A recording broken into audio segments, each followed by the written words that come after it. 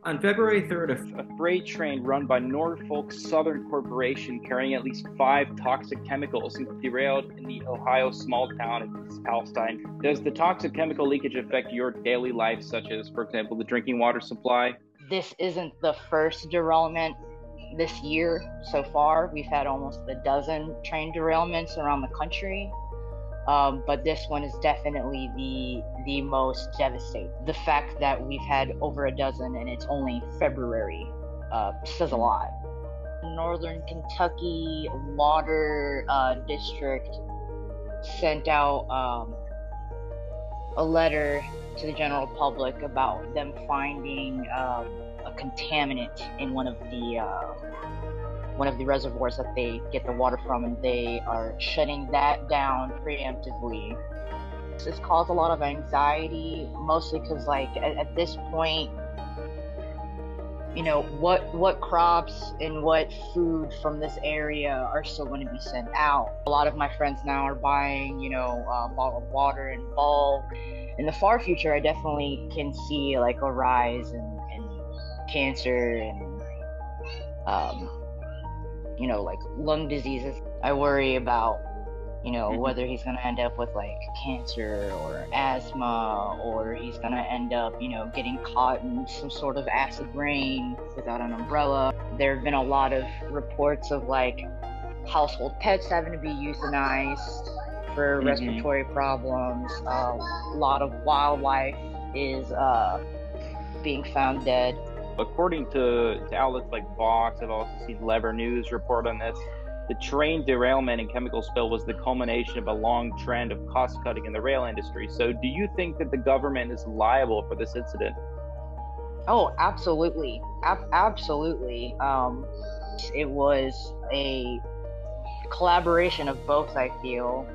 With Trump rolling back safety precautions, and then after that, having Biden push through the railroad strikes and saying, we need, the railroad tracks because this is, the backbone of how we get everything in this country.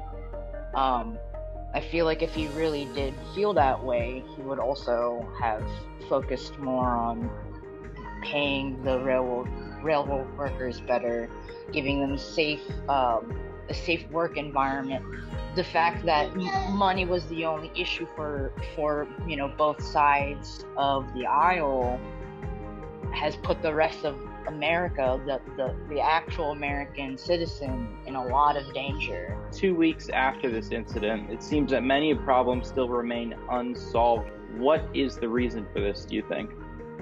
I feel like a lot of it is the lack of urgency. I feel personally from the government. Like Norfolk gave like $25,000 to the residents, which is ridiculous because there's about like 5,000 families in that area. So that's like $5 for each family, which is kind of disrespectful in my eyes. And this is a pattern that I've seen. Catastrophes, especially when it comes to the environment, the government will do half the job, and then it's up to volunteers from the areas to put their own lives at risk. So does the bipartisanship in Washington affect decision making and problem solving processes? Oh, definitely, because I feel like whenever something terrible like this happens in America, the government, instead of trying to find true solutions, a lot of the times just try to find where to place the blame. So you'll have the Republicans say like, oh well, it's the Dems' fault, they're in charge right now, like the president is blue, and then you have the Democrats saying, well, this is the Republicans' fault because you guys don't care enough. Can we just stop with the arguing and just think about this as if you guys are average American citizens? Because at the end of the day, it doesn't matter if those people living in that area are red or blue, they're still an American citizen and they still need to be taken care of, and they're not being taken care of because of the constant, this is your fault, this is your fault.